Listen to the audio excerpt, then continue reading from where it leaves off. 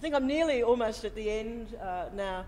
I'm just showing you some of the work that we do outside of ACCA, because we not only confine ourselves to our built environment, and increasingly, of course, artists want to work outside of the institution, and we want to be responsive to that.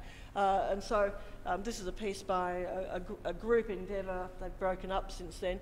We've done a projection with Jenny Holzer on the side of the building. You might just actually just tap these things through pretty speedily now.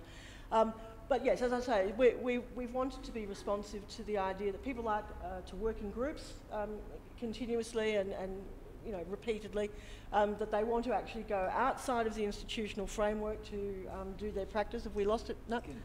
That's okay. Just do whatever you like.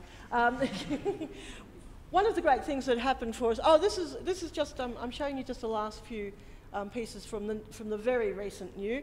This is an Indigenous artist, Jonathan Jones, who is using a play of minimalism with his own traditional symbolism, and you can't see it so well there, but he's actually made a sort of scarification of the wall, and it's a very, very elegant and beautiful project that has many, many layers of meaning in it.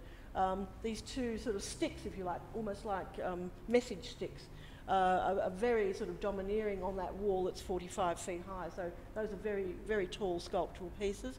You want to tap it through? Anyway, I'll just, yeah. Chris Bond, whose work is highly personal and quite chaotic actually, but it has this sort of orderliness to it, which is quite fastidious. This little box which contains Sandra Selig's optical play, which is very nice, this sort of dance of light. It's very hard to photograph, but when you go into the space, light just sort of bounces around, and it's produced through a sort of fluorescent paint